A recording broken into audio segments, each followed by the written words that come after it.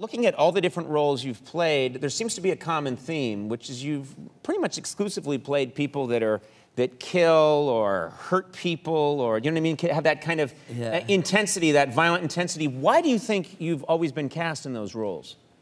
I think I just have beady little eyes, and I look like that guy. You look like that guy? Yeah. Is it you need beady little eyes to do that? I think so, yeah. I've got beady little eyes. You do, yeah. But mine I don't look like a killer. When my eyes are darting around, I just look like a creep, you know?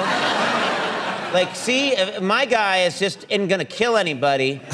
My guy's just looking to steal a hot dog, you know? But when you do it, there's a sensuality to it, there's a power to it. I don't know.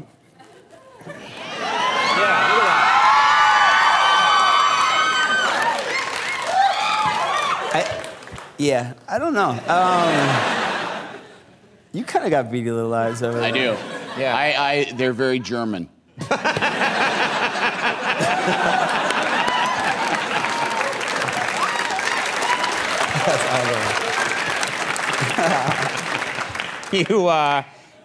You know, so much of your professional life now, when you're on set, is dodging walkers, killing people.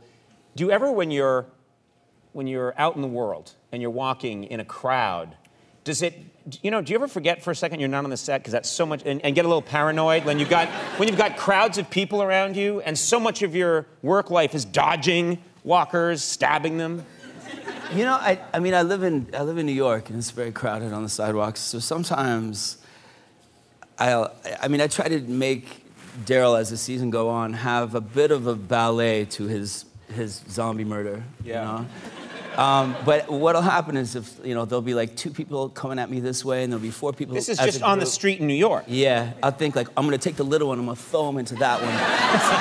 Separate myself, I'll stab this one, I can take it out and still catch him in time to hit this one. This guy will come behind me, I can hit, So, to be fair, that's how half New Yorkers are thinking. Exactly right. Exactly right. That's what the little old lady is thinking on her way down the street. Totally. So I would think that would be part of your thinking all the time is, okay, I'm gonna do this, I'm gonna do that. Yeah. But there is, over the years, I'm a big fan of the show, and I've seen it develop where it started with you guys just, killing walkers, and then it turned into, you've gained this confidence, which would make sense. Some time has gone by, and you've killed, by this point, thousands of walkers, so there actually is, you're very athletic about it, you guys are creative about it. Well, there was an episode, I think it was second season, where the church bell is ringing and we're running through there, and there's 3 scary walkers sitting in church pews, and the creepy lady comes at me, and I kind of went to stab her, and she was so gross that I kind of got out of the way, like, ugh, like don't get on me, you know? Yeah. And then